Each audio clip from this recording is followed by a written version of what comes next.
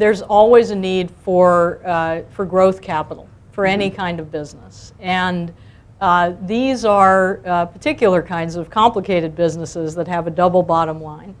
Around sort of this new idea around pay for success or social impact bonds, that's sort of a new kind of investing. The basic idea is that the private sector is putting capital in upfront, taking a risk on a preventive program and putting up enough capital that that program can really demonstrate results that the government is interested in, and in the best case, reducing costs on the public sector side so that government is willing to then repay those investors if you can actually demonstrate that you can reduce their costs. And in the field of social enterprise, we think this is especially promising around a particular population, which is people that have been incarcerated.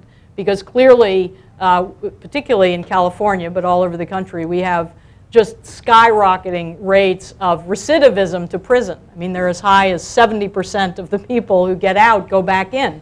And many of them do that because they don't have a job. They can't get a job when they get out. And there are some very promising programs. We work with one called the Center for Employment Opportunities that has a very good evaluation that's been done by a very reputable firm that shows that by providing jobs in a supportive environment and support, they can reduce, and they have reduced recidivism to jail, prison, and new crime.